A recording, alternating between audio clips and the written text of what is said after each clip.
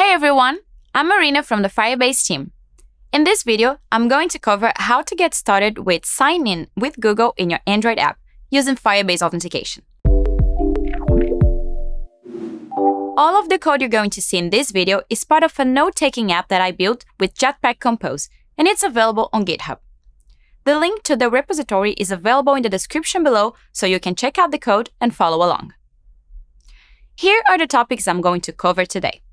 First, I'll show you the sample app used for this video. Then I'll cover why an authentication service is important, how signing in with OAuth providers work, and how you can get started with Firebase Authentication in your Android app. Next, I'll dive into the code. I'll cover how to configure the Credential Manager, a Jetpack library for users sign in, and how to implement sign in and sign up with Google. And finally, I will run the app and we'll test these features together. As you can see, I have a lot of ground to cover, so without further ado, let's get started. This is the sample app I'm going to use. It's called Notes. All notes created by the user are stored in Cloud Firestore and displayed on the main screen, as you can see here. Users can also click on each note that they've created so that they can read, update, or delete it. Once users decide to sign in or create an account, they can do so by navigating to the app's Account Center screen. Here in this screen, you can see the user's info with some basic profile information. And down here, because the user is a guest user at this moment, they can sign into an existing account or create a new one. Once the user clicks on one of these options, they have to choose between two authentication methods, email and password, or sign in with Google. After the user is properly authenticated, this UI will be updated to reflect the new authentication state. And now that you know how the authentication flow works for this app, let's talk about Firebase Authentication. We all know that it's important to keep your users' data safe and secure at all times. You need to ensure that only the right people can read, update, and delete data in your app. An authentication system like Firebase Authentication helps your app to know who a user is, and based on that, to grant them the appropriate access to data. If you want to learn more about the basics of Firebase Authentication and get an overview of all the authentication methods Firebase offers, I recommend watching the video Getting Started with Firebase Authentication on Android. The steps shown on that video are necessary so you can run all the code that I'm going to show to you today. But before we jump into the code, let's talk about how the process of signing in a user to Firebase using the Sign In with Google method works. Sign In with Google is an OAuth provider. OAuth is an open standard for authorization that allows users to grant third-party apps access to their resources on another service without sharing credentials like username and password. There are three main steps to this process. First, the user signs in to the OAuth provider using the provider's SDK or their endpoint. If the sign-in is successful, you receive an ID token for this user.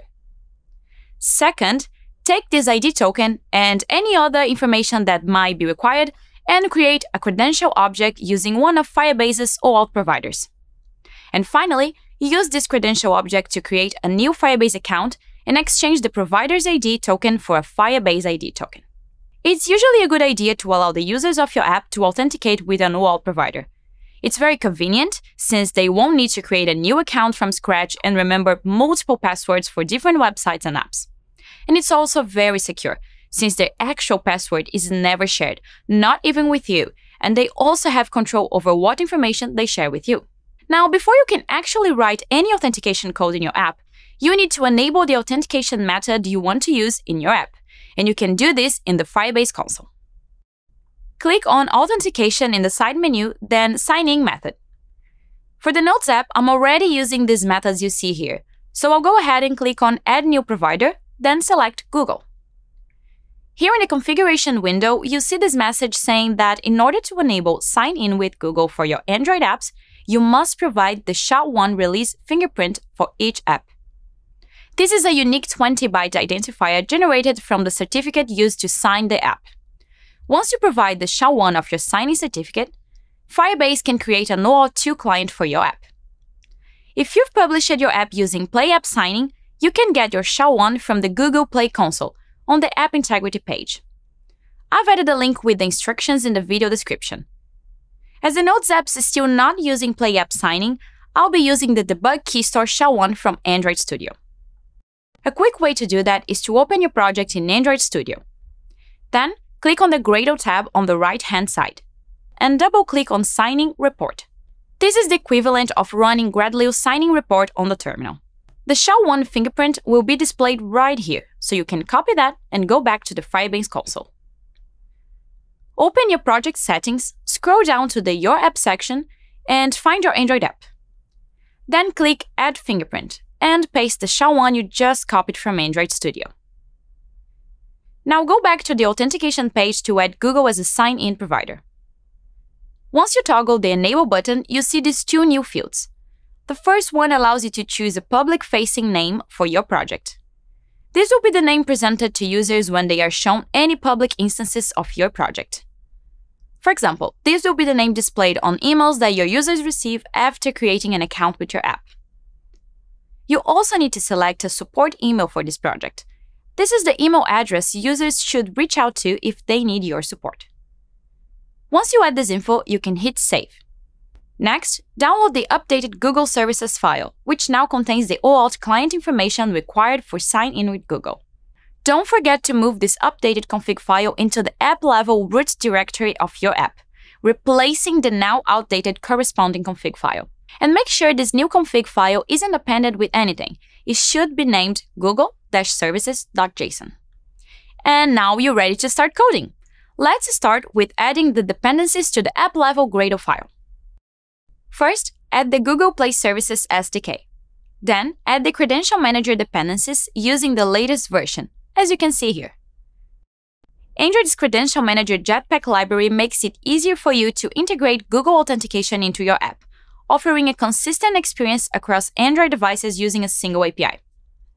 Next, get ready for production by adding the Play Services classes to your ProgWord file. To do so, open your module's ProgWord rules file and add the following directive. Now you're ready to add the Credential Manager to your app. Here on the Notes app, there's a file named Account Center Buttons, where we store all the buttons that are common for the authentication screens. There is a composable here named Authentication Button. It's a simple button with a text and the Google logo. Once users click on this button, the app should show them the Credentials Manager UI, with all the Google accounts available on their device. To do so, let's implement the onClick event. First, you need to use Get Google ID option to retrieve the user's Google ID token. Set the filter by authorized accounts to false so that users can see all of their available accounts, not only the ones they previously used in this app. That means users will be able to perform both sign in and sign up with Google. Then, set the server-side client ID. This ID is injected into the app by the Google Services Gradle plugin. All you have to do is reference the default web client ID string. Next, instantiate a Get Credential request with the Google ID option you just created and use this request to call Get Credential. Once the result arrives, pass it to the view model by calling onGetCredentialResponse. Now you can add this authentication button anywhere in the app. When users click on it, they will see the Credentials Manager's UI. Let's start adding it to the Sign-in screen. Open the Sign-in screen file and add the authentication button to the root composable. There are two parameters you need to pass, the button text and the function that should be called when the Credential Manager result arrives. In this case, the button text will be the Sign-in with Google, and the function will be onSign-in with Google.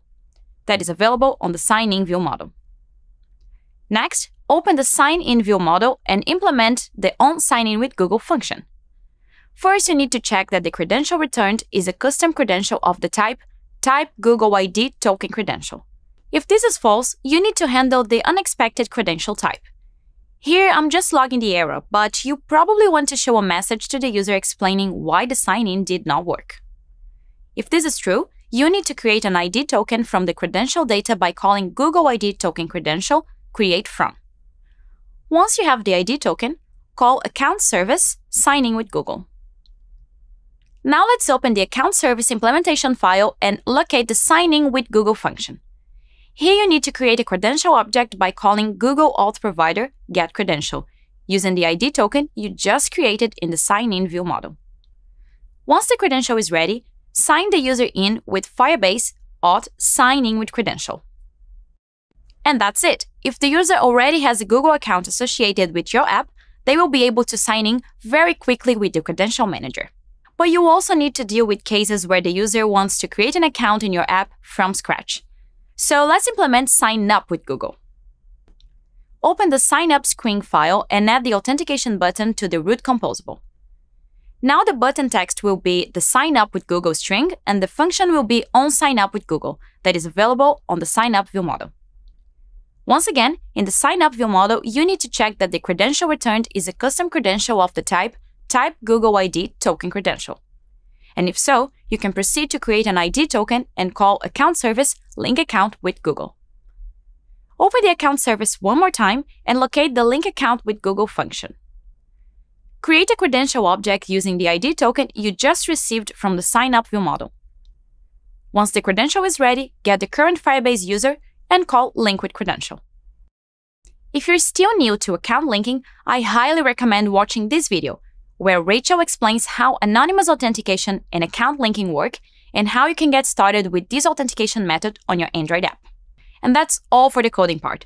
Let's run the Notes app and test the authentication flows.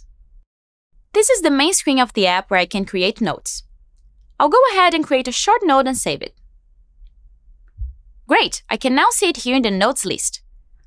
Now, if I'm happy with the app and want to create an account using Google Authentication, all I have to do is navigate to the app's Account Center and click on Sign Up with Google.